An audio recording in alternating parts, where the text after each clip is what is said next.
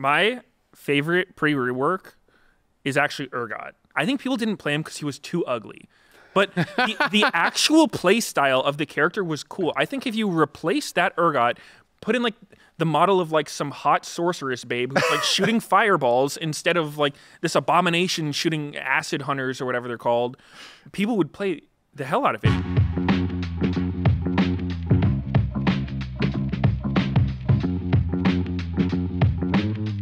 Hello and welcome back to The Dive, Season 8, Episode number 7. LCS is back. We're back, baby. We're back. Yes. Did you miss us? Well, we were always here. It's more, do you miss the rest of us? I've missed LCS. I've missed it. We were holding, The Dive was holding it down. Yeah, the dive was here. The dive was holding it down. I'm excited for the games to be back.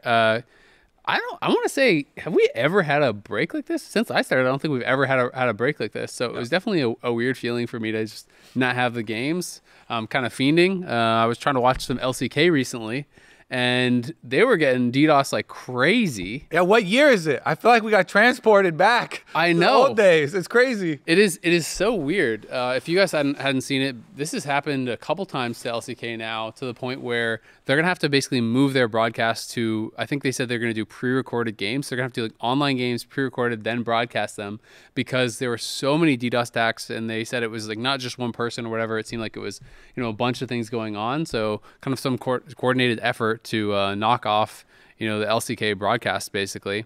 One of the days, I want to say they had 6 or 7 hours of delay. Yesterday, it was like 4 or something that I saw last, but I didn't watch it all.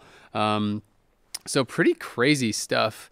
And it kind of takes me back to my WoW days, to be honest, because I don't know if you ever experienced this in WoW, but DDoS in the old days of WoW was rampant. Like, this actually terrorized solo queue. The ladder, like when you got high on ladder, people would DDoS you. When they were doing boosts and stuff like this, they'd be boosting people and they'd DDoS their opponents to get more LP. They did this in the early days of League also, because I played in online tournaments in Season 1, and people would DDoS you in the tournaments. And we know what Jensen's doing with his 2 weeks, is all I'm going to say. Should have never given him 2 weeks off. What was his in-game name before? Incarnation. Yeah. Yeah. Incarnation. Before that, it was like Wizix. But Incarnation is the name he had when he was DDoSing people. I thought that was his reform name. Okay, never mind. I don't know. Whatever the timeline is, he changed his name a couple times to fix the image. It's definitely weird though to see this. I guess ignorantly, I just kind of had assumed that this was not really a big problem anymore, because I know in the WoW days it was all because of terrible security through things like Skype. Skype. If you had someone's Skype, you just literally could get their IP address just like that, and then people would use these websites where it was supposed to be a website that tested basically how much traffic your website could handle. So you'd pay a bit of money, and it would basically just like send packets or whatever to your website as though you had 1,000 people on it or 10,000 people on it, and they would just do that to your IP and blow up your modem. But it was like so prevalent back in the day, and I just hadn't heard people talking about it for so long. Online tournaments, like you said, in League, also in WoW, for anything that was online, pretty much got DDoSed. If you had to, before you played any sort of event, you had to change your IP, make a new Skype, like do all this sort of stuff. Dude, Skype was so painful back then, because like I know when I was streaming, if you ever accidentally showed your Skype on stream, it was like it's over, lights out. Like, you are getting DDoSed till you change your internet. So I was like really, really paranoid of ever showing my Skype. Yeah. And as soon as Discord came around, man, it was like a godsend. It was like, yes, no more Skype. I love Ventrilo. If we're going back for the. I mean, Vent was infinitely better than Skype, but I don't know, dude. Discord is like, it's so good. It's so much better. Literally, when I lived in the EG programming house in Phoenix, some of the StarCraft players did coaching, so they publicly had their Skypes posted. I could see that ending well, because DDoSing wasn't a thing really in StarCraft. But if I ever tried to stream, they would just look up their public Skypes, get the IP, and DDoS us. So I literally couldn't stream for over a year and a half when I lived there, which was actually terrible, because you made $0 as a pro gamer, right? Yeah, most of your money was from streaming.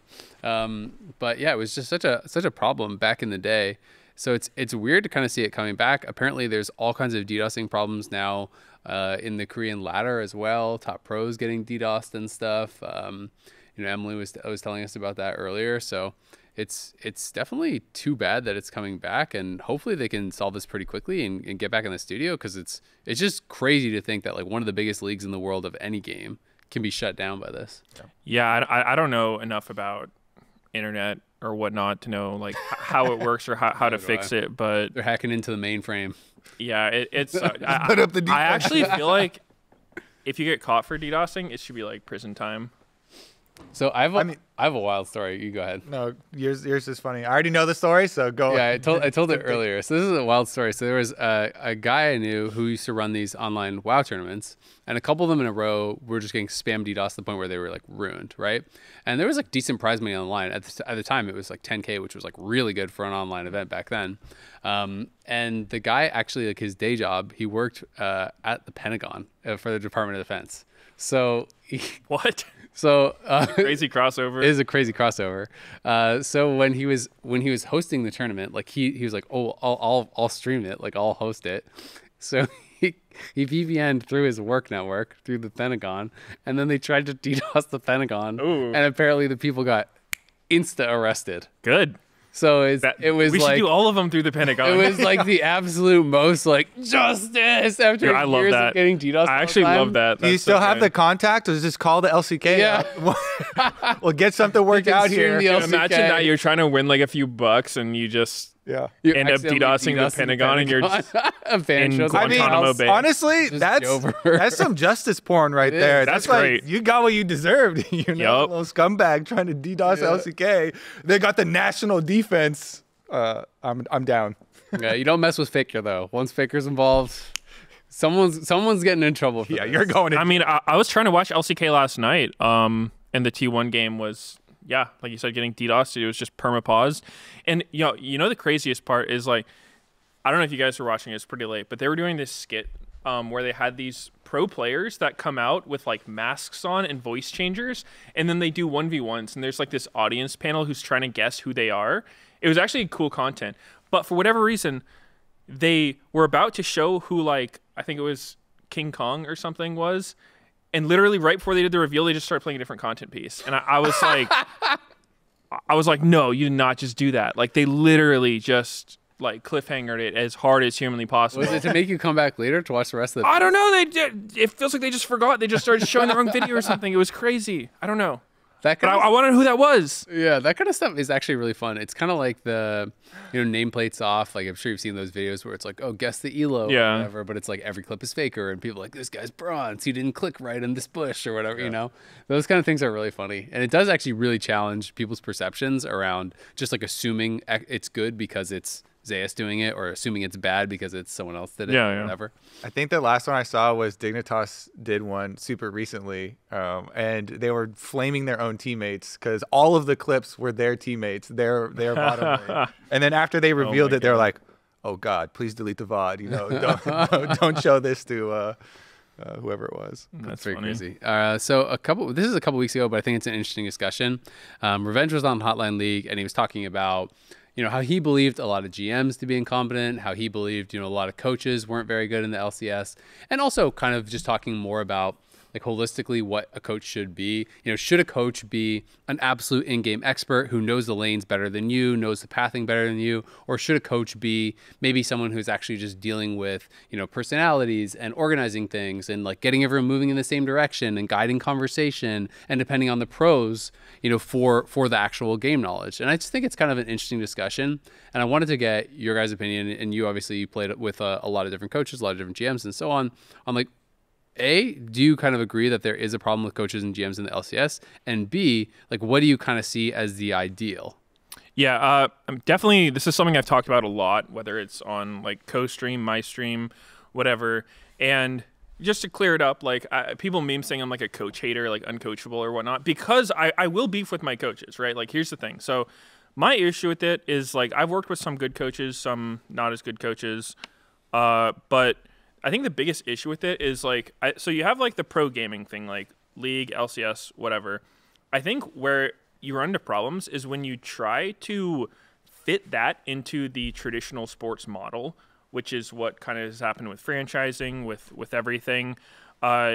Because in the beginning, when you had a coach, it was, looking at 2013 C9, our coach was Alex Penn, and he didn't coach us in the traditional sense. It'd be more like maybe how Magnus Carlsen works with his chess coach. Like his chess coach isn't telling him what to do, but he's helping him improve.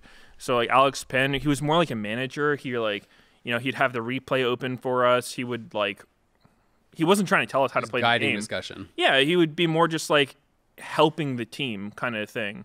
But I think what's happened now is a lot of these teams have tried to model it after traditional sports where the coach is basically like above the players. Like you have authority over the players. There's like this hierarchy. And I think that just doesn't work because in a game like League, it's not the same as basketball or football where you're calling plays throughout the game and you can time out. The only thing the coach does really is talk to your team like for draft and whatever. But as soon as the game starts, it's only the 5 players who are actually on the Rift doing anything. So I don't know. I more have an issue with like the coaches having power over the players because I think that just doesn't really work in a game like League. Yeah. I think there's also some separation necessary in these different roles when you're describing, should this be someone that's actually trying to help you with your laning or with your mechanics or, bringing you a specific VOD on something to study. Some teams have gone towards, positional coaches and having that be completely separate from the managerial things that they're talking about. I feel like that is the direction to go, and that is a separation that a lot of organizations have done where like, typical LCK head coach role isn't a, positional coach that's trying to help you there. And it's kind of this authority figure that is laying out structure for the day and stuff like that rather than, go ahead. Yeah, sorry. So what I think coaches can be really good for is one coach I really liked working with was Zix on 100 Thieves, Tony.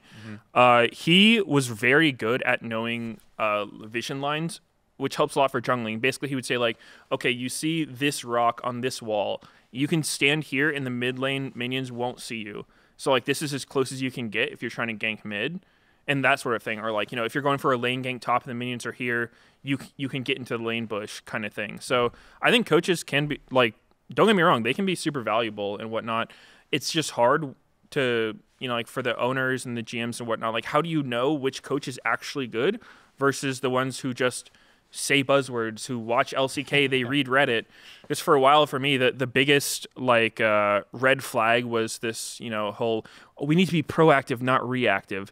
Because honestly, that is the biggest fluff statement I've ever heard, right? It's like, they say that and then they just consider anything good to be proactive and anything bad to be reactive. It's like, look at how they proactively cause the other team to fail the dive. I'm like, what? Like, that doesn't even make sense, bro. Like, the proactive team tried the dive and they messed it up. Like, what are we on about? So, yeah, I mean, I think there can be good coaches. I just think it's really hard from the outside to tell who's actually useful or not. So I wanted to push back a little bit on something you said earlier. So you're talking about, you didn't feel like the coaches should be above any of the players or whatever. Yeah. I guess my question, just kind of devil's advocate you a little bit, is when people aren't agreeing, I feel like you need someone in a position of power to end a dispute, right? Yeah. You need someone to eventually say, okay, Kobe says we should play early game. You say we should play late game. If everyone's on an even playing field, it can become this kind of like endless cycle of argument and disagreement. And that's why I do think it can be useful to have that coach in a position of power to be able to facilitate conversations, to be able to actually make the final decision. Because at the end of the day, you have to choose a direction, and 5 people walking in the same direction is always going to be better than, each people, kind of half the team walking each way. I agree with what you're saying. To that point, I would say the most successful team dynamic would probably be, I think you need one player who kind of has more power than the others as far as like a team captain goes. I think that trying to have every player be like exactly on the same level is probably going to create more problems because going back to C9, we kind of followed High as the team captain. It wasn't like, he was the only one telling everyone what to do, but we would get behind him if he was really sure about something. Even if we didn't fully agree, we'd be like, you know what? Let's make it work. Like, let's try it. Let's do it. So, hypothetical, what if they got an extremely good player, or would be ex-player now, as your head coach? Do you think that would would you put that? That's basically taking the team captain position. Yeah. It's like it's a player that is very good at League of Legends, is challenger, was a pro, So you trust them a lot, and they kind of get them as like the one with the game view, and then just set it up so everyone kind of defaults to that. Because a lot of our teams now actually have a lot of these ex-pro players as their coaches, like Nuke Duck and a bunch of these players. How do you feel about those ones? I think, they're probably the most qualified to do the job we're talking about. I just think it's a really hard thing to do. Anyone good enough to do it should probably just be playing themselves. Yeah. And with League, the other thing where I feel like the traditional sports model falls apart is because League is such a rapidly changing game, right? You can look back in football or basketball, whatnot, go back 50 years, and I get that the rules will change slightly, but it's still pretty much the same game. Whereas with League, if you go back 10 years, you're not playing the same game. Like it changes so frequently compared to anything else. So even if you're a really good player and you become a coach, you have to still play some ungodly amount to maintain that form, and I think it's going to fall off at some point. To me though, that's where I don't agree that for you to be a good coach you have to be amazing at the game, right? Like when you look at I know sports to video games is not a one-to-one and there is differences, but a lot of the greatest sports coaches of all time never actually played, right? Like at a pro level at all, and aren't being you don't have to be able to shoot the basketball in the hoop to know how to do it, so to speak, right? And I do think that to me, my vision of what a coach should be is not that the coach should be telling you exactly how the matchup should be going or knowing all the gameplay specifics. They should have a greater vision of what the team should be working towards as a goal, right? And I think that it's a deep understanding of macro, of how do they want to play the map, of what the general team approach should be to the game, more of a larger scale vision. And then your job as the coach, in my mind, is to help facilitate the discussions and help facilitate the players to all get moving in the same way, right? I don't think that, to me, the head coach should be going and saying, I don't think you should combo in this way, Meteos, you should be doing that. It should be more, okay, we're going to be trying to play this scaling game, so you should be playing maybe more defensively to cover dives and do these sorts of things instead of actually, to me, that's more where I see a coach in League of Legends. And I don't think that you have to be a pro level player to be able to do that. I think that when you look at coaching across so many different things, there's so many examples of people who are not good players but can be really, really good coaches. Zix, you said it was a really good coach, and I know a lot of people that I talked to thought he was really amazing, even other coaches. I remember when Parth was winning Coach of the Year on TSM, Parth told me that he thought Zix was actually the best coach in the league by far. And Zix was not a super high level player, I don't think, at any point, right? So I don't think that you have to be able to physically do it to be able to help teach it. I just think you have to know where the strengths and the weaknesses are, and it's okay to depend on players for micro knowledge and these sorts of things in a game, right? I think it's just, if you're overstepping your bounds and trying to teach something that you are not the expert in or you don't know, then I think that's where you're getting yourself in trouble. Right. And I agree with most of what you're saying. I would say, I guess my question would be, say you're a player and you have a coach who thinks they know what they're talking about. They are so confident that they know these concepts they're talking about. But, as a player who's played competitively for years, they're just wrong. They are dead wrong. What do you do? Then your team failed in hiring a coach, right? I'm not saying that there can't be bad coaches or anything, and I think that's tough. It's just building a team is obviously a huge component of a team being successful. The players you choose, the support staff you choose, everything goes into being a successful team. So it's as far as what do you do? I mean, that's a little bit of a tough question, because I think the real answer is probably the players, if they're all in agreement and all feel this way, probably need to go to the GM, and hopefully the GM gets you a new coach or gets you, makes some sort of change. That's where it also becomes hard, because what if all the players don't agree either?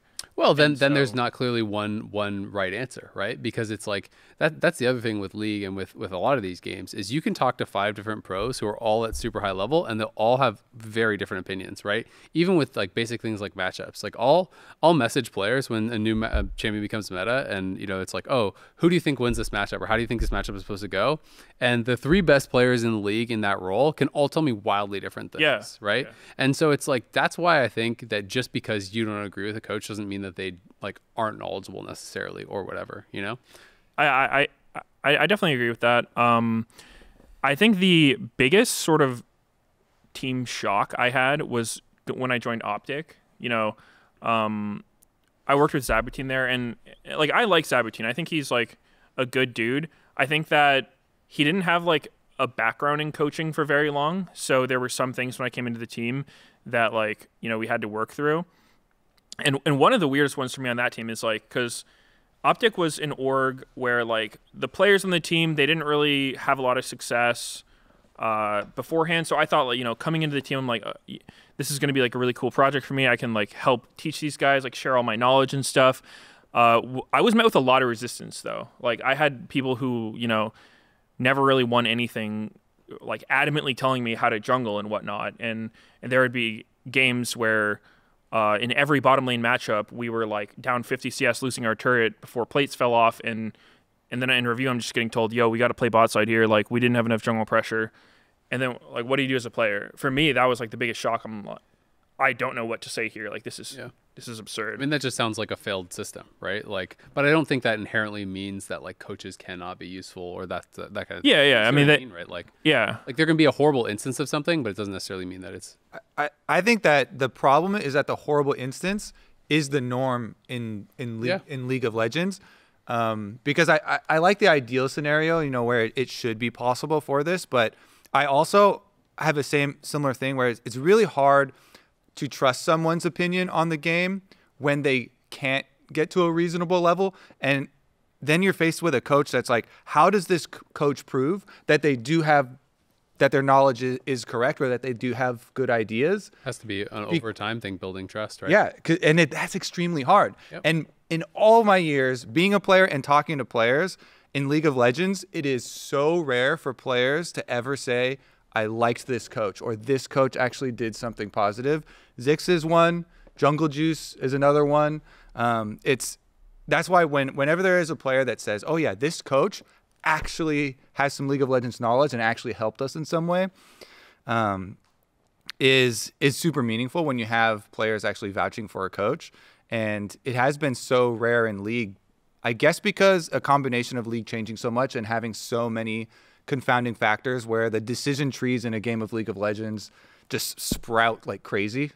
Sorry, I hit my mic right there. I know that has been an issue, but it's a really difficult thing to tackle because in this game you have to trust so much. Everybody has these really strong opinions about the game and like how something is supposed to turn out, and with them constantly changing the values of objectives and like maybe how we should split push here or we should not split push here changes. And, someone thinks they can win a base race by a second or doesn't, fluctuates as well. And so these things are super hard. And when you're talking about, it takes time, then over time you kind of have to prove these things. Yeah. You don't have a lot of time. I like what you said there, because going off the point of like, what if you take the rank 1 solo queue player, like the best guy you can find from last season, and you make him the coach of some team, right? So you like, obviously this guy's good at the game, but you come into this season and you ask him, how much priority do we put on grubs? What build should I be doing now? Like those things changed infinitely from last season to this season. So like nobody's really going to know the answer right away. So I think that's where it's hard in League to have like someone outside of the actual players playing be the driving force. But I do think it is so helpful because time is such a constraint. Yeah. And I think that this is one of the main issues as well, is time is an insane constraint for this game that has so much, requires so much knowledge and changes so much. What is so useful is this like analyst position where you have someone watching LCK, LPL, the best leagues, and they can bring to your players a specific VOD of a specific thing that one of these extremely successful teams already use. And then they can teach you something. That's where I've always felt like I've seen the best coaches or best analysts really impress players and actually help players. The vision thing is a good example, but I've seen it a whole bunch too. I know one player was talking to me about a coach brought them something that completely revolutionized how they thought about a specific matchup and about trading in the matchup. So those types of things where you have someone focusing time and basically they distill knowledge of a bunch of time that they spent getting this VOD and being able to review this or whatever to teach you one specific thing in a smaller amount of time. I think that is a very valuable position. And that's why I kind of wanted separation between those types of teaching positions on the game and an authority position, I guess, just to socially make sure your team can operate and move past arguments and stuff. It is One thing. Oh, sorry. Go ahead. I was just gonna say. I mean, like it is interesting because it's like I'm not gonna say. I mean, I haven't played pro league on these teams. So I haven't had these coaches, so I can't really speak to how good either coaches were or weren't. And all my pro gaming background, we had no coach. We just figured everything out ourselves, right? It's obviously a very different thing. And when I spent all the time in StarCraft House, there was again no coach. Players just figured everything out. So it's very different. But I will say that it's like I can see how coaching can be really useful. I can also see how in a lot of cases it isn't useful currently. But I think a lot of that is also just the reality is like esports coaching is still kind of in its infancy, right? When you talk about traditional sports and the comparison, one of the biggest things I think that there isn't really in current pro gaming now is like a pipeline to where you go up and you're getting experience. It's like, okay, I coached in high school and then I was really good there and then I learned there and then now I'm coaching in university and I became good. I became good in university and so now I get an opportunity as like an assistant coach in the NBA and I'm learning the ropes and then now I have like my own philosophies and I know what I can do. And now I'm a head coach or whatever. You know what I mean? It's like people have probably coached for 20 or 25 years before they're like an NBA coach or an NFL coach. Whereas in league and in esports in general, it's kind of like, oh, this guy knows the game well, or oh, he's an ex-pro, or oh, he's a whatever. Okay, you're a coach now, And it's like, doesn't just because even if you have the game knowledge or you don't necessarily like, you're not necessarily suited to the job, right? And I think that that's one thing that esports lacks. And I think that in the next 20, 30, 40, 50 years, whatever, I would expect to see if games do last a really, really long time, if they stay around, that pipeline is more built out and you're going to see more people who are coaching in the LCS who've been coaching for a long time prior to that. Right. And I mean, to push back on that a little bit, I think that, because that's definitely like an idea I've heard before. And I think that is just kind of where the parallel to me falls apart between league and traditional sports, because like I said, the game changes so much and even just the level you're playing at. If you are the coach of the best collegiate team and then you go to coach LCS, I doubt that's even going to help very much outside of having good people skills, because the game's going to be played so much different. People understand the game differently. And then say you're a coach that goes internationally or whatever, like your team makes it to MSI Worlds, the game just changes so drastically as you go up in the different skill levels and brackets, so that any knowledge you've accumulated in these, like, I guess, weaker regions or leagues isn't actually that helpful, in my opinion. I disagree, because I think, again, to me, it's like I don't see the coach as the person who's teaching all the individual like player skill type stuff. It's more about like knowing how to teach the game, knowing like setting directions for the team and stuff like that. And I think that can still apply. And I also think that if someone's really good at one thing, they can hopefully like adjust and use that knowledge to adapt to the new scene that they're in. And also, I mean, the collegiate example is a little bit funny to me, because it's like Maryland University, they have the OQs right now. They were literally tied for first with the NACL teams, right? So clearly, like, there can be, I think, carryover. And I think just like how it's almost like saying that, like someone who's like top level in academy as a player, like couldn't possibly contribute in LCS. Well, there's stuff that you have to learn, but it doesn't mean that you can't, adapt and bring those skills to a new environment. Yeah, I get that. It's pretty much just always, for me, comes back to the idea that, like, honestly, for me, I think a team could honestly do really well or even better than some other teams if they just went in only the 5 players. No coach, no analyst, nothing. Just the 5 players figuring it out together and going from there. Because in my experience, I felt like that worked the best. One thing that I actually think would be cool for teams to try is getting more temporary coaches in a way. Like, rather than having a coach for the entire split, I think, in my experience, the coaches have been the most effective in the very beginning, when the team is first starting out, like when you first hear their ideas, because they're coming to you with new stuff you probably haven't heard yet. So I think if it's like, say a team's struggling, they're like, all right, let's just hire Doublelift for a week. Like, he's just going to come in here and help us for 1 week. And it's like, you're not attached to this guy. He's not your coach, but he's just going to give you different perspective and maybe shake things up. I think that kind of thing would be more valuable for a team. I think one of the most pretty famous examples is from just this last year. Zeus got, they called it help from Khan. who's another one of these amazing top laners. But that is kind of this like positional coach, more sort of term. But I just think like that thing is so useful, and it's very similar to what you're saying. Like if you're gonna on a small time frame hire someone to come give you, what's their condensed packet of knowledge that they're trying to give you.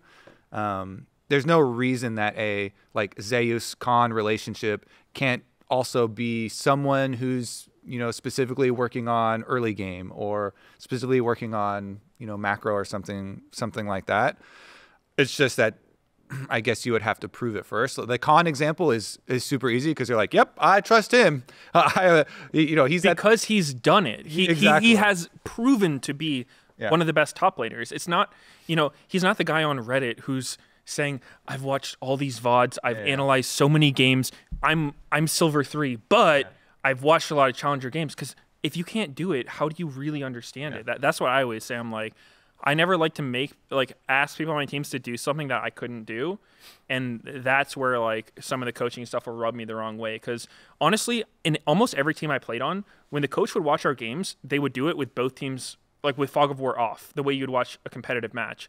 And I would always say to them, I'm like, how do you learn anything doing this? Because in my mind, you have to only watch with your team's vision. Because, as nice as it would be, we're not map hacking in the game.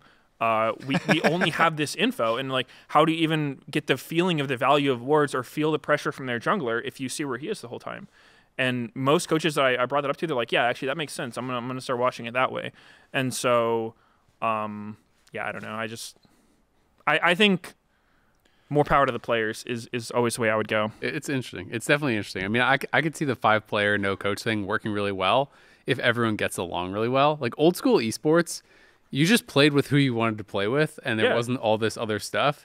And so it worked well for my team, but it was also, if I didn't like playing with a player anymore, I got a new player. You know what I mean? Yeah, no, but that's how I feel like it should be. Like, you're the team captain of your team. You choose the people you want to play with, and if you're good, you probably have people lining up to play with you, right? Yeah. Look at T1. How often do you think the coach is telling Faker what to do? Like, they had Coma for a while, but they've had a bunch of different coaches, but it's always Faker. And as soon as he doesn't like his teammates, he's probably getting new teammates. And I guarantee you, those players are not fighting Faker on anything. They're just going with him. And like, obviously that's like Faker's the most extreme. Yeah. Example, obviously it's kind of an outlier, but I think for showcasing the point, it kind of works in the sense that like in my mind, a team would just be like kind of built around a player, like it's this guy's team, and then he gets his boys, they follow him. If they are beefing too hard, the guy just leaves and they get someone else. But we do know that there's also insane amounts of player drama and arguments and all that kind of stuff, which can be really hard to deal with. It is a really interesting conversation. Yeah. Do you want to finish it up or okay? It's a really interesting conversation. Obviously, not everyone has to agree, but it's fun to talk about, and it'll be interesting to see what the development is of it over these next couple of years, and also maybe if we get some chance to see your plan in action, just the no coach team. Yeah, do it. Could work out. We got a ton of questions from me tweeting out, that we're going to do this kind of community-focused episode. Obviously, it's a bit of a weird episode because it's been a couple weeks since we had games, so I figured it's a good time to talk about some of these kind of bigger topics like coaching, and also to answer some of your guys' questions and some of your hot takes. So we got, 150 or something responses. We got a bunch of questions, and we're going to start with some of them here. The first one's going to come from Jordan, Lo-Fi Banshee. He says, if you could bring back a specific iteration of a champion, which would it be? And then question number 2 is favorite thing about new season, whether LCS specific or in the game in general. I got a good one for that. My favorite pre-rework is actually Urgot. I would bring back Urgot. Little missiles, the okay. Position reversing thing where you'd like into your position with the other person? But I mean, okay, so he was fairly simple. He was never super popular. He was played like 80 carries sometimes. Sometimes he show up top lane. But here's my thing. I think people didn't play him because he was too ugly. But the actual play style of the character was cool. I think if you replace that Urgot, put in like the model of like some hot sorceress babe who's like shooting fireballs instead of like this abomination shooting acid hunters or whatever they're called, people would play the hell out of it. It was actually a fun here. It was like had an Ezreal Q it could lock on. Like I thought that was fun. One thing I thought that was not fun was playing against it, because back then I played a lot of lane also, and laning against an Urgot, if he landed the heat-seeking goopy shit, then he would just spam you with the Dodge it, dodge it. Just don't get hit with the initial pheromones or That's a whatever skill the issue. hell it was. The acid. But the pheromones. range on the follow up, the heat seeking. Yeah, it was strong. I believe it was Q's with after. Yeah, that, Q. was insanely long. Yeah, so don't get and hit. They had to turbo nerf it to keep him in line. I'm just saying that was cooler than current Urgot. Yeah. This current Urgot, I don't know. You don't like those shotgun legs? I mean, it's like okay, but I don't know. He's like this weird kind of like mid game. He's like not that good early or late, and he like spikes really hard at 13 on like 2 items or something. I don't know. He never really like has found his place in the game in my mind. Yeah. For me, I actually really liked the old Swain. I liked the Laserbird, and because I always saw like I've always liked playing, kind of like drain tanky sort of style. And I liked that with Swain. It's like you could toggle the ultimate on and off. It actually felt like a dot champion, right? Like with the Laserbird kind of like denying people off minions. The E was a dot. So it felt like you were all kind of like dots and draining and whatnot. And I always kind of liked that play style. New Swain never really hit that mark in the same way for me because especially, I mean, I guess it's been changed a few times, but especially when it first came out, it felt much more kind of like Suicide Bomber, where you have to charge up your ult and then like you had to get these soul shards that made it do more damage, and you jump in the back and explode, and then you kind of just die because you stop draining. Now you can like pop your ult while still draining, so it has a little bit more of that kind of sustain thing. But I've never really liked the laser hands thing. It is weird. The W always felt like it really had very little purpose. It's like, I think initially when they were designing it, I think it was supposed to be more like a scouting thing. And I think the designer who was designing it got let go, and then someone else took over halfway, but the kit was like already locked. So they were kind of stuck with that. But it's like, what is the W? The W is literally just a thing that you drop down when you hit E to get another soul shard. Like that's it. It's just a dead ability. Like there's nothing interesting about it. You can sometimes interrupt a recall with it. Otherwise in a team fight, you just like plop down the W on someone and hope they don't step out of it. Like it is such a useless ability. And I feel like he lost a lot of his identity, honestly, with the rework. Whereas the old one, to me at least, was a lot of fun. To me, I like the majority of the reworks. There's 2 old champions. GP1 is amazing. One of the best reworks, I think. The GP one, I think the Aatrox is the best. Scion rework is also really good. New Aatrox is insanely fun. Actually, they turn like it's kind of fighting game-ish. You have your Q combos and stuff. I played a lot of the old Aatrox, the attack speed one. That champ felt so that would have you would have to go fight to your death so you could use your revive mechanic. And it was kind of fun. I wouldn't say I would want him back over New Aatrox though. New Aatrox is so cool. I guess maybe old Aurelian Soul that was actually roaming and not scaling, just because I have so many fond memories of Huhi and CLG at international events, versus Rocks Tigers at MSI as well.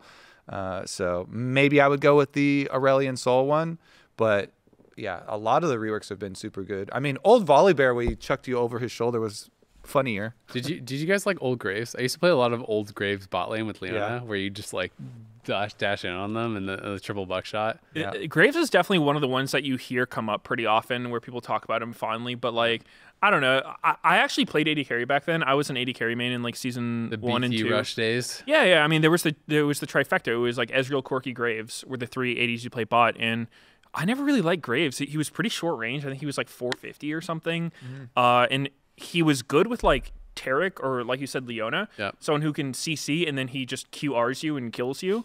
But like he wasn't actually that cool. I think the new Graves is infinitely cooler. Like he's got a shotgun and like I hate smokescreen.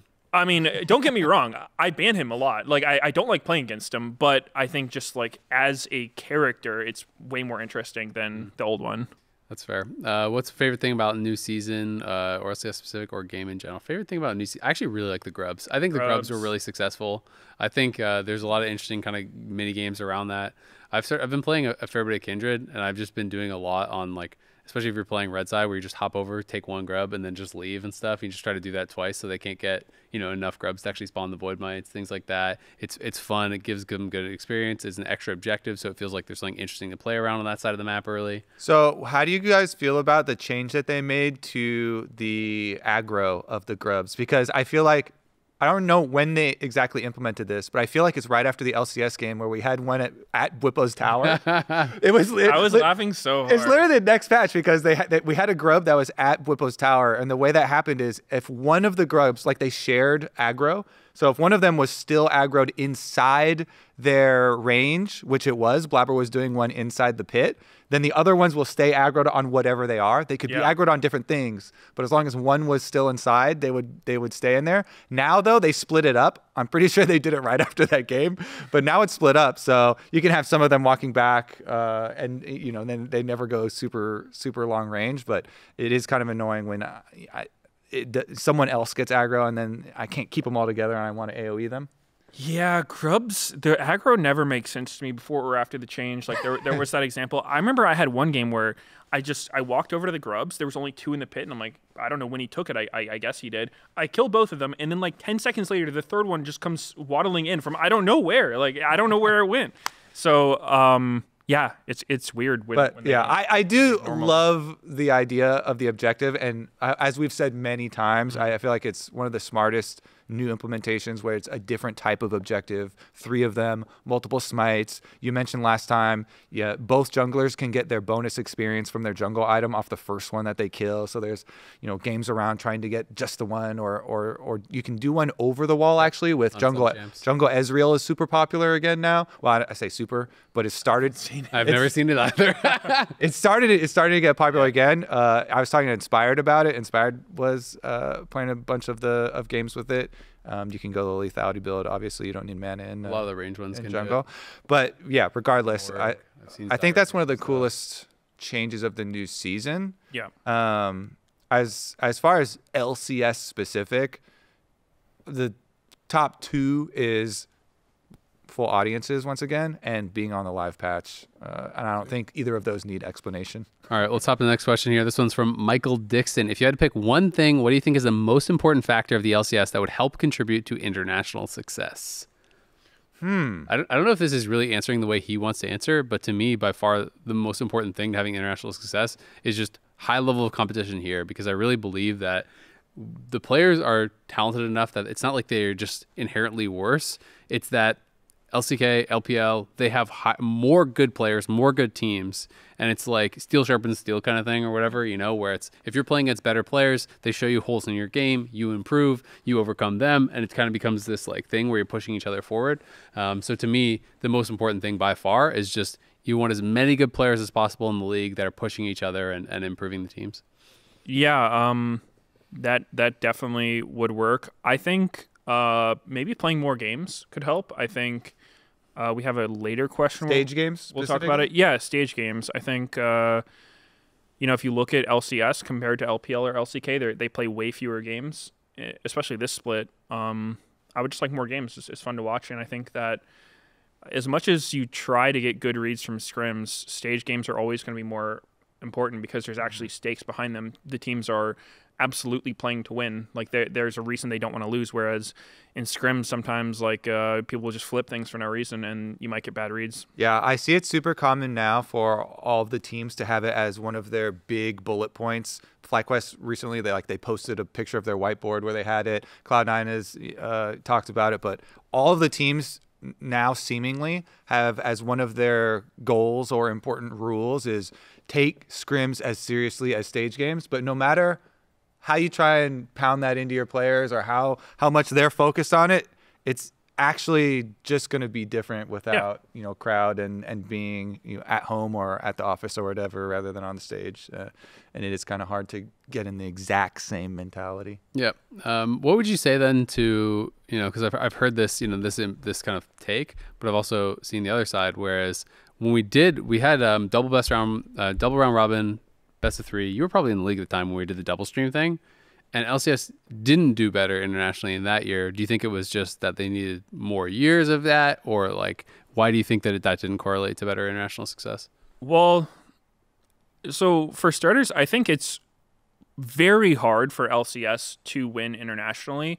And that's not even saying the league is bad or whatnot. But when you just look at China or Korea, it would not make sense for them to lose to us, right? Like, I think the biggest factors is going to be like player base. China probably has more than 50 times the players. Yeah, I mean, China has an unreal amount of players, and Korea, they have a ton of players, but also like just the ping and solo queue matters so much, right? Like the fact that if you're a pro player in LCS, you are forced to solo queue on 50 to 60 ping, which like people will call it a cope excuse, but realistically, if you're putting in the same inputs on 60 ping, it will not get you the same results as doing it on 0 ping. So obviously that's going to be a huge deal. So if I was LCK and I was losing to a team that had like, you know, a way smaller ranked player base, way worse practice conditions, I don't think that would make any sense. So I think even like if you say, you know, obviously LCS has been losing internationally, so everything we're doing is wrong. I feel like that doesn't totally work because like you're probably just going to lose no matter what you're doing. But I think that more stage games would probably help. Cool. Yeah, I always just felt like it. Also, the age at which people start playing, you know, and whether they're playing normal games or ranked games is very different too. North America has the highest percentage of normal game players compared to ranked game players of all the regions, which is kind of interesting. So we just need to have every child get a computer at a young age and start practicing and playing in ranked and training up. And then Yeah, Korea doesn't even have normal draft. we'll just have legions of players. Interesting. I'm pretty sure they don't even have normal draft because the mode was so unpopular. So I think it's one of the normal modes. I'm pretty sure draft is disabled. There's only like blind pick, normals, or ranked. So if you want to play like draft, I'm pretty sure you can only play ranked because it was so much more popular. I'm almost 100% sure it was that. I literally played a bunch when we were in Korea for this last year, but I can't even say which one wasn't there because I only played solo queue. Yeah, because you don't play normals. There you go. I can't even say. I can't relate. All right, next question here. This one comes from SMT Enjoyer.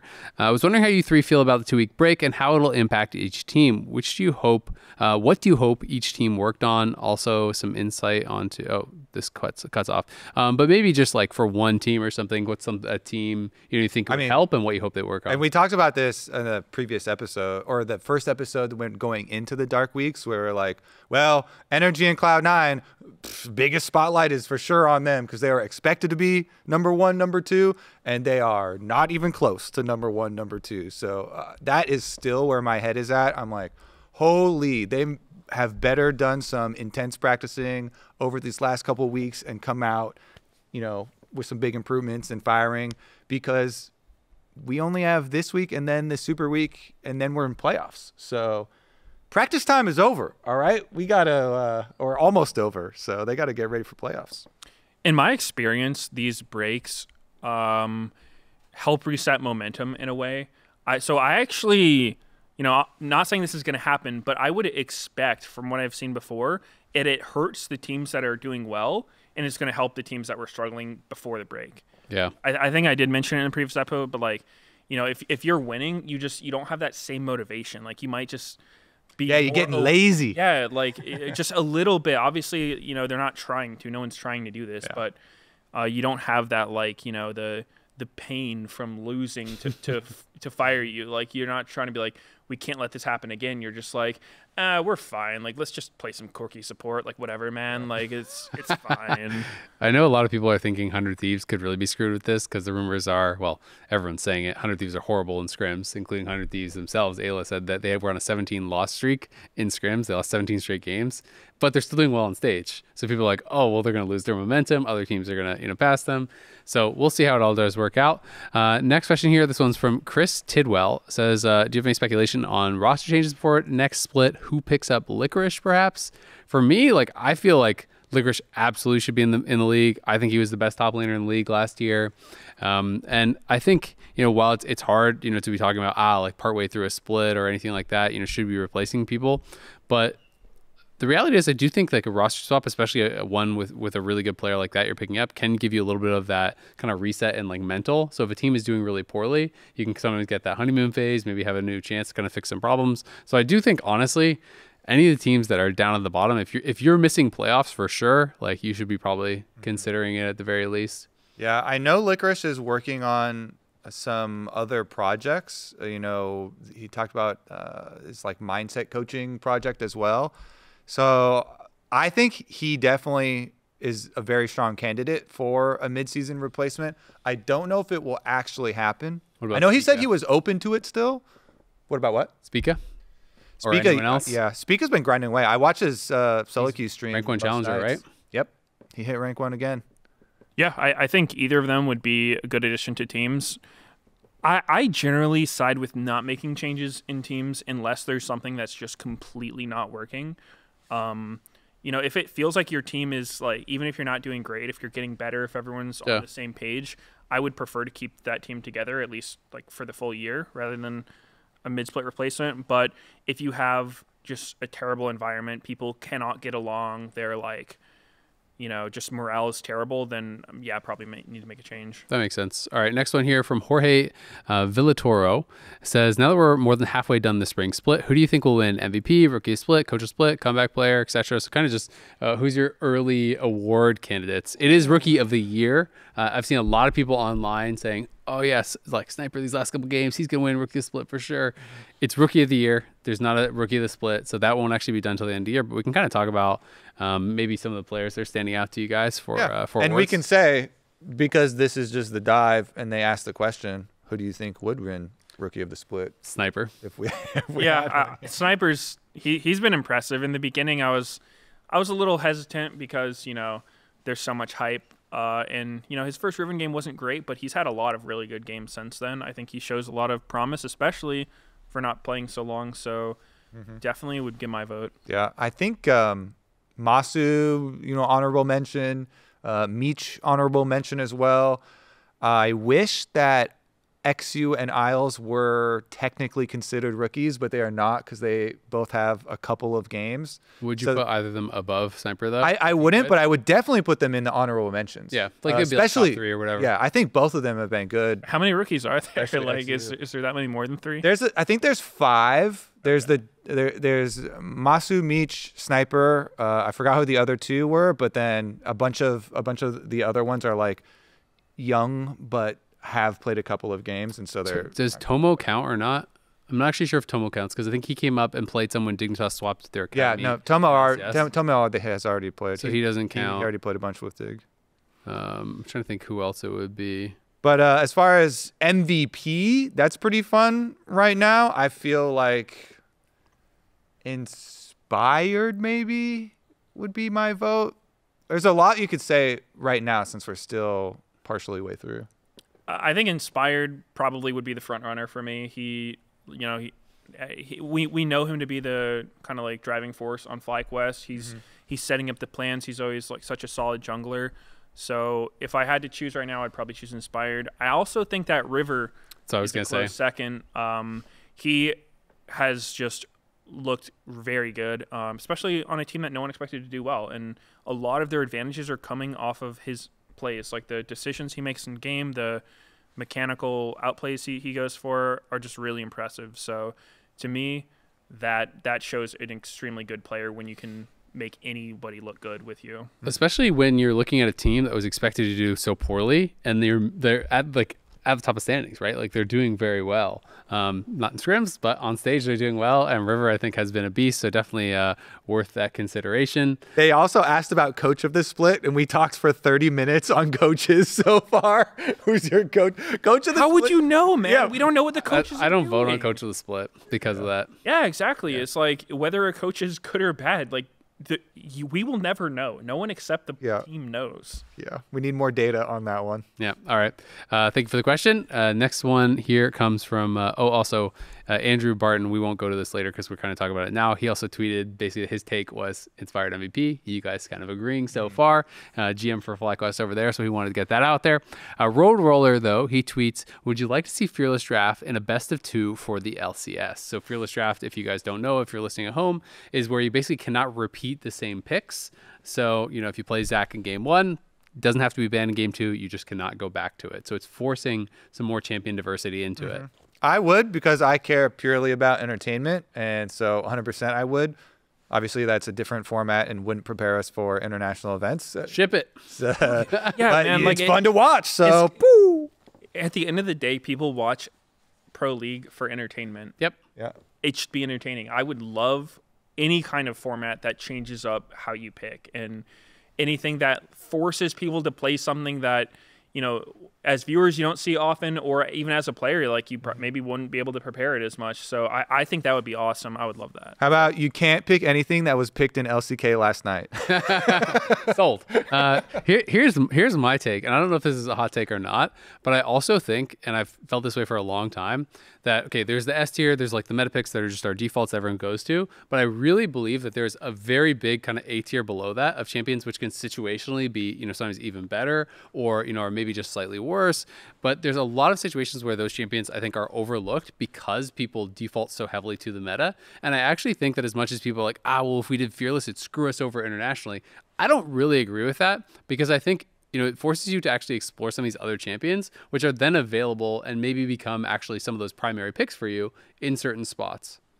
Yeah, I mean, even outside of Fearless, I think a big thing that drives the meta is just the draft format being so counter pick heavy, right? Because a big reason that you see the same champions, something like Cassante, Udyr maybe, is because, like, you have to blind pick something on your team, right? Not everybody gets counter pick, and you don't want to blind something that's going to get completely hammered in lane.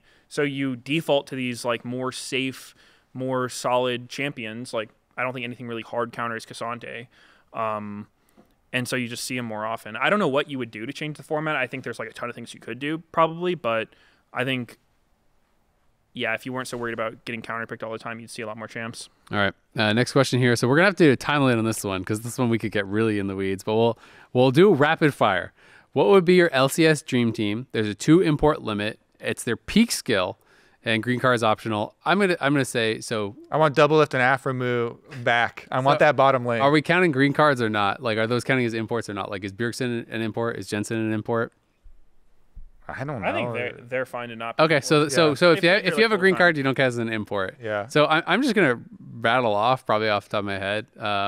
Okay, so my non-imports: Blabber, Double Lift, maybe like Licorice. Can I have? Is it Perks as his LEC peak? Do I get Perks?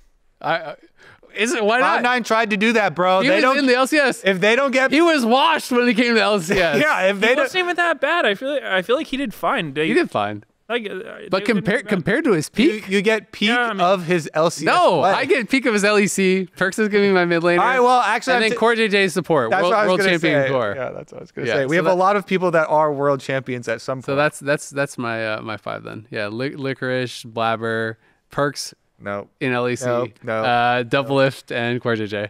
That's my 5, just off the top of my head. Man, that's actually tough. I'd have to think about it. I mean, I would go Blabber for We're going jungle. rapid fire. I'd probably go Impact top. No Meteos? Not drafting yourself? I mean, that's a Betting on little the egotistical for my liking. From your peak, though, you were best jungler in the league. I mean, it would peak be was pretty good. It would be You're not going to pick yourself? unfair. If I Yeah. picked one, do that, sure. I would take sneaky 80 carry, Impact top. Who's support? Double Lift. I don't think I'd take double lift. The Double Lift support. Blitzcrank? yeah. I've tried this one. That Before. was his peak. It He didn't played go that so shit at well. Worlds season 1. Yeah. I don't know about mid or support. I don't have anything for that. There's too many. You to must pick. sort through. Must pick. I guess Bjergsen for mid. Support. Lemon Nation. Lemon's not a bad choice. I feel like Zyra peak Lust Boy when he first joined TSM was was really good, really actually. good. It's crazy to me. Nobody else wants Aframu. I want Aframu back for sure. Peak Aframu? Peak Afro is really good, but Peak Core is also pretty damn good. Aframu is the only time when everyone was following North America meta, I felt like, at MSI when he started playing. Persona stuff. Yeah. Yeah. I mean, I would like Afro. I played with him. I'd play with him again. Yeah, maybe I'd take Afro support. All right, there we go. What was your full team? I just did the bottom lane. I mean, I'll also grab Meteos, and then mid lane. Well, since you went Bjergsen, I'll go Jensen. Top lane. I mean, is there anyone besides Impact for top I was lane? wondering if anyone. Oh, I said Licorice. Oh, Hooney. Oh, yeah, you can. Hooney. Hooney, MSI champion Hooney. Okay. When laughing. even when Hooney Nah, came bro. up, Like You're like garbage pick. no disrespect to Hooney, but Hooney? like, dude, I played against him, and it was he was just the biggest clown to scrim against, man. Like, I don't know, dude. He just Mooney and scrims for sure was it. I have such a hard time taking it seriously because it would be like I would have to tell my team, like, guys, I literally can't go top anymore. Like, we are just not getting real games. This guy is dying to any and everything. I played rank 5s with Hooney, and we had a 100% win rate. I played like maybe it was only like 4 games total or something. But he played Callista top, and he bonded with me, and he was like, "Play whatever you want, buddy," and then just ganked top, and we won every single game. Yeah. I mean, dude, like, don't get me wrong. He's a good player. He's been successful. He's a solid pick. My personal experience is playing with him. I watched some Echo Fox scrims back in the day when Hooney was on Echo Fox. He was trolling. That's not peak Hooney. That was not. You said we get peak. Yeah. That was not peak. Yeah, well, I actually thought it was a good pick. I was like, damn, I missed out on that. All right, we got some hot takes now. This one comes from Gavin. I'm not sure how to say that. Gavin Kwok Sung. Part of the reason LCS will fall short this year is because we simply aren't playing enough games. LEC teams that didn't make playoffs played 9 games. LPL has played 9 games, and they're BO3. LCK played 10 BO3s. We have talent, but not the consistency. This is kind of what you were talking about earlier. So you would say you agree with that? I think that more games would for sure help. I don't think that would ever hurt a team getting more games.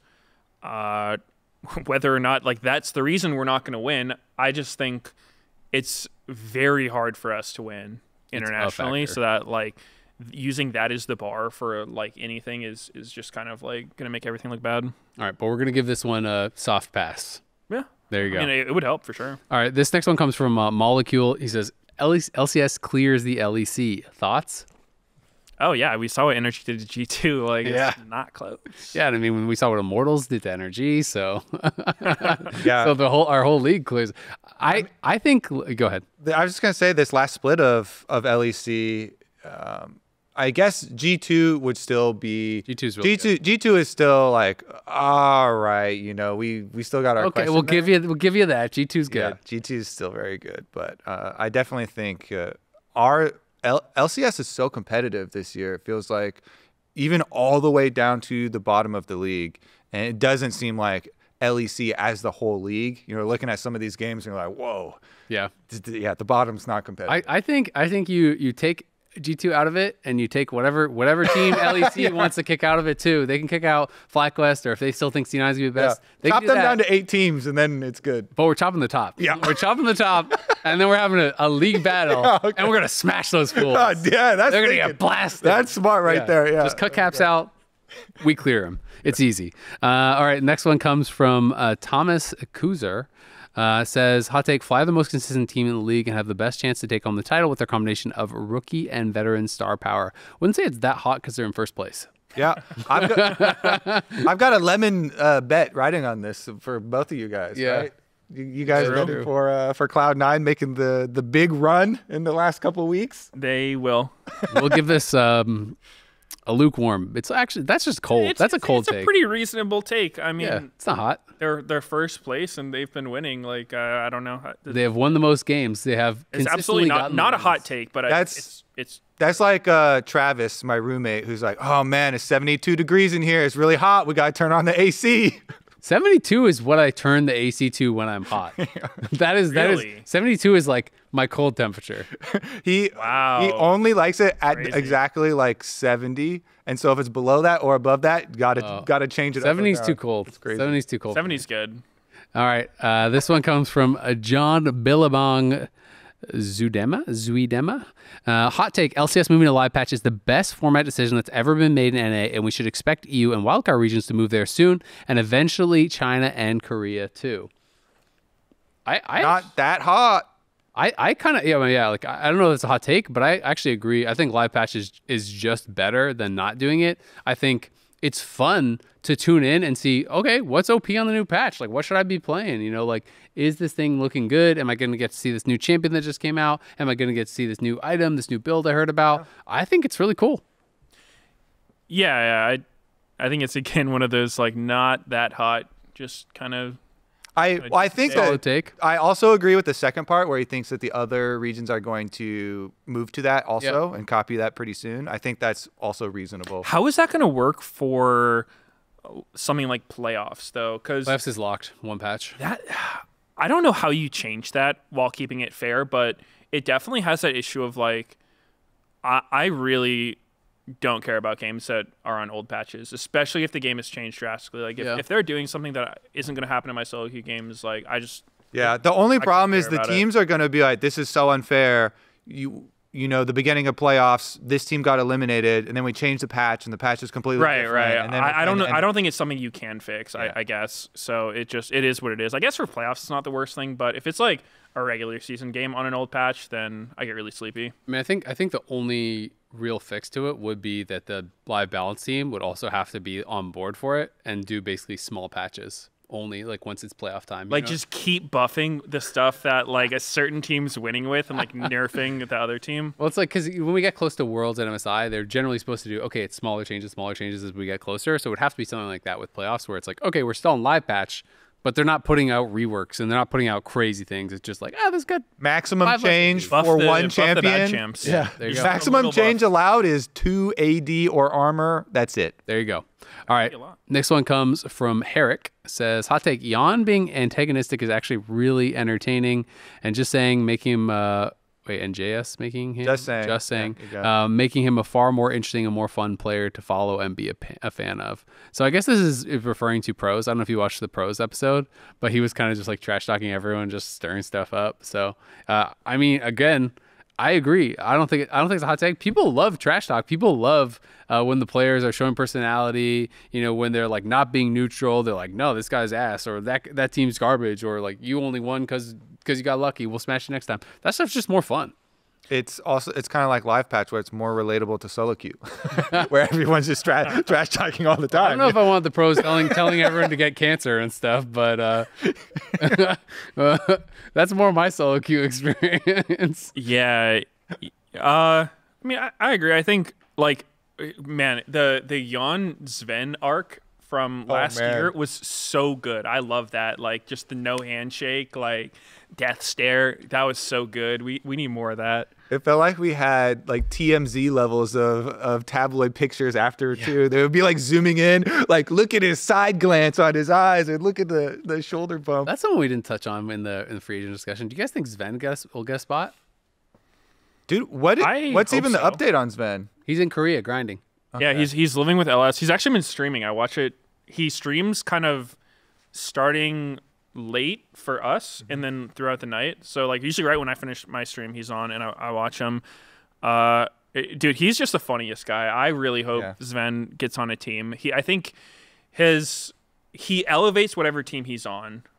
Like as AD or support, I think that he's one of the players who has a really good understanding of the game, and I think he's very hard worker too. Mm-hmm. Yeah, he's a very hard worker. I think he just helps his teammates too. I think that, you know, if I was on a team with him and I was doing some really troll thing, he would bring it up and address it and just like get to the bottom of it. I think he's one of those guys who's like not afraid to just have those hard talks, which honestly you need in a team. Yeah, super agree with that. There was one tweet. I don't even know if we actually put it into the document for the show, but I saw it and I'm going to say it anyways.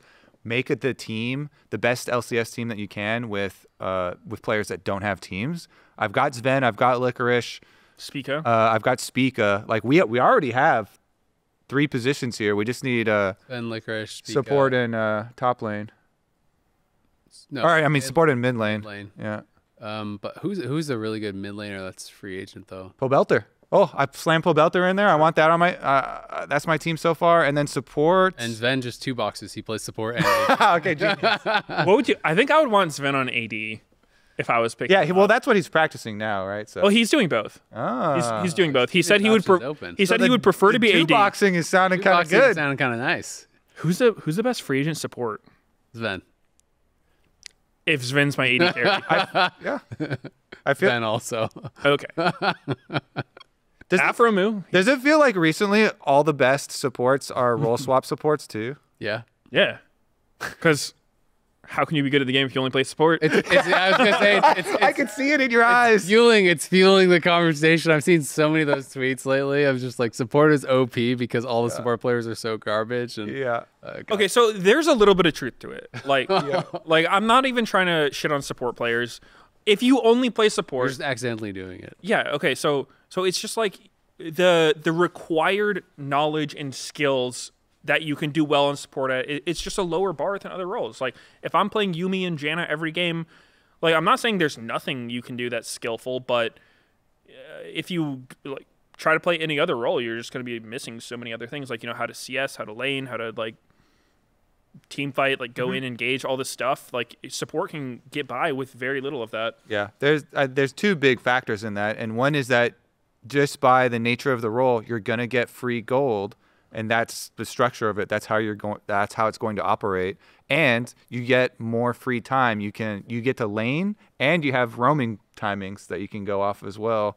So, I just feel like with the structure of that role, it's it's just kind of how it's set up. All right, there was an absolute ton of questions were about BO2, BO3. A couple of people that tweeted about it were Mr. Miniman, Joel Garrison, and Carter. So there was a bunch of people.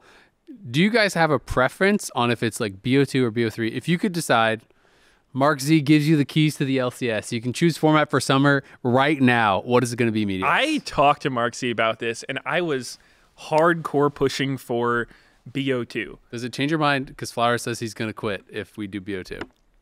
That would be unfortunate. I think I could probably talk him out of quitting. Okay, so here's the thing. Here's where I feel like everyone gets a bad taste in their mouth. I wouldn't call it BO2.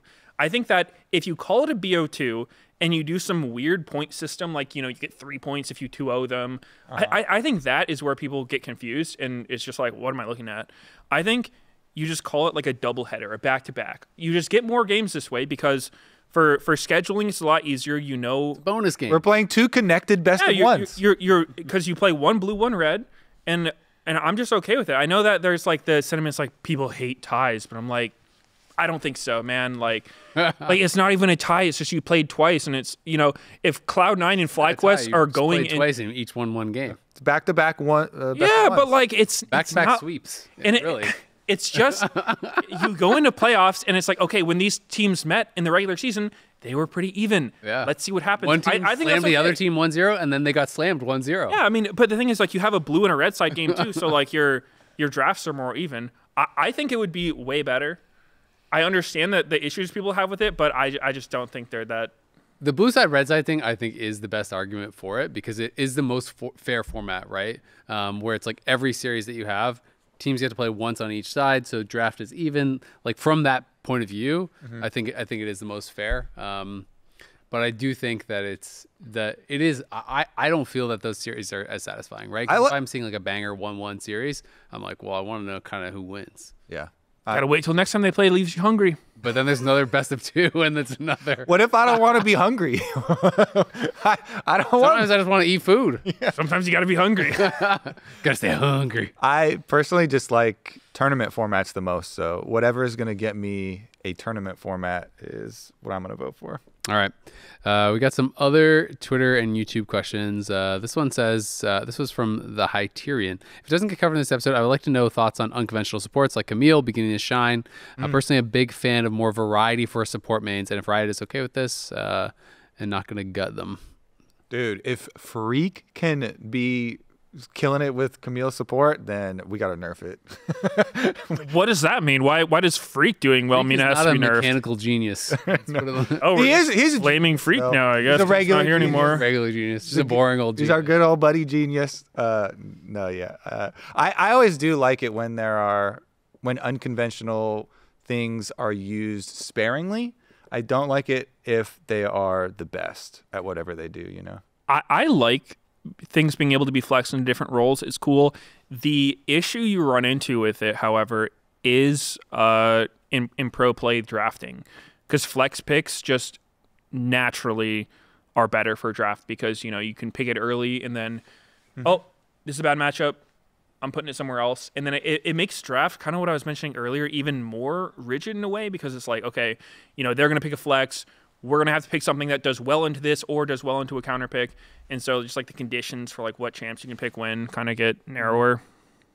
All right, this is kind of a question that I think is off of what we were talking about with Freak last time, where we were talking about kind of items in Dota 2 versus League and stuff. This says, what about Flash being turned into an item similar to Blink Dagger in Dota 2? It would open up the possibility of opting for Flash in the game instead of before it, and even upgrading that item again. I don't like it. I don't want to pay for my Flash. I like my Flash. I've had my Flash my whole life. So Want it from level 1. You're not going to take my Flash away from me?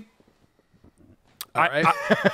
There you go. I wouldn't like it as an item. I think it's good as a summoner, but I would be okay if they change summoners to make them more kind of like aggressively weighted. Like if you flash when you're not in combat with the champion, it's like a slightly shorter cooldown. Mm-hmm. So like if you flash in on somebody and then they flash away from you, like you get the advantage out of that trade. I think things that just incentivize aggression and like making things happen are always good for the game. That's cool. This one comes from Turdy Boy 962. I have a question for the community questions episode. What is your favorite season in LoL history? Could be an entire season or even just like a meta. I feel like everyone 2015 says, or 16. Everyone always says something between season 5 and season 7. But at this point, I don't even know if they were actually the best seasons or if it's just kind of rose tinted glasses. But that's the answer I feel like everyone gives. Yeah, I mean, it's tough because in any meta, like, there's going to be some good, some bad. I remember, like, Season 5, I had really good memories. Season 8, I had a good time. I mean, anything where junglers were forced to build, like, that aura, Aegis aura, probably wouldn't get my vote. That was, like, so awful. Yeah. But I think the game now is pretty good, honestly. I mean, if it's esports history, the 2015 and 16 is just my favorite by far. League was so overwhelmingly big. It just really felt like everyone knew about it. Everyone, would recognize us no matter where we went, and everyone cared about League. You could talk to everyone knew the big matches. We were filling Madison Square Garden. Then we had, MSI, where we actually did well. North America had some hope, and we got second place, and all this stuff. I was just like, oh my goodness, that's my favorite for sure. I don't think because of like the rose tinted gladness, I don't think that's ever going to be replaced unless like NA wins Worlds or something. Then that'll by this year, there you go. Yeah, this year. There we go. All right, this will be our last one, I think. This one's from John Doe. Says, is there any way for Riot to basically bridge the gap between pro play and solo queue regarding ADCs? They're not weak to be very clear, but they're unsatisfying. Feels like the entire class is pro jailed, and it's more than a little frustrating. I kind of relate to this a bit because, I play Phil. When I play AD, I don't think the role is bad by any means, but I do think it's pretty unfun in solo queue because it often feels like by the time you're going to be a part of the game is already decided. Like it feels like you have to farm so much and you're kind of like so linked to getting gold and playing for that more so than other roles that I play, that it feels like by the time it's ready and you're like, all right, I got my 2 or 3 items, the game feels decided one way or the other, and it feels like, oh, did I really even matter here? It's a bit of a prisoner dilemma in my mind for AD carry because I think it has to do with how many different buffs there are for AD carries, whether it's like Knight's Vow, all the enchanter items, enchanters themselves, because the difference between an Aphelios by himself with nothing, he's pretty weak, right? But all of a sudden you put like a Lulu and Ivern with him and he's just mowing your entire team down, unavoidable autos from super far away, and like there's no counterplay, you can't kill him, then it gets kind of ridiculous. So I actually think if they just removed a lot of the tools that buff teammates, they could actually increase the base level of AD carries. So it's a little bit more in the same range. It's like you don't need an enchanter to be super strong. I think it would give them a lot more agency. It is tough because it's one of those things where when ADC is played, like when your team is playing around you really, really well, it's just has felt like for forever by far the strongest role in the game, right? And that is just pro play. You play around your ADC. You're not even just itemization and stuff, but like how your team is positioning, how your team is peeling. When they're doing that perfectly, you are a god, right? If you play it really well. But oftentimes in solo queue, your team's not going to play around you. They might not be itemizing around you. The game is kind of faster and scrappier, which often means if you're coming online later, you feel like you have less effect. So it is hard. I think what you're saying is a good idea. I also think the other angle is take away some of the scaling power and make them stronger early, so they feel like maybe they can be more of kind of like an impact on the early game. And the issue there, like how do you keep them out of solo lanes?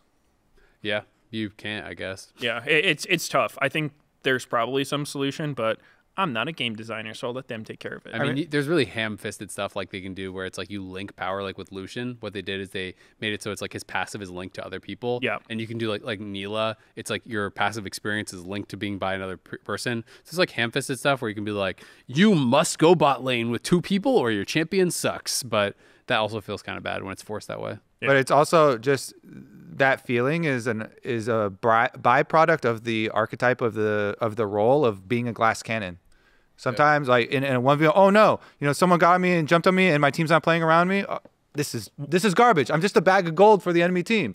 Oh, I am a glass cannon, and I'm being protected, and I have room to play, and I'm just blowing everyone up. Oh, great! It's the best role in the whole game. Yeah, one thing that I think might be a good direction for AD carry is making them a little bit more.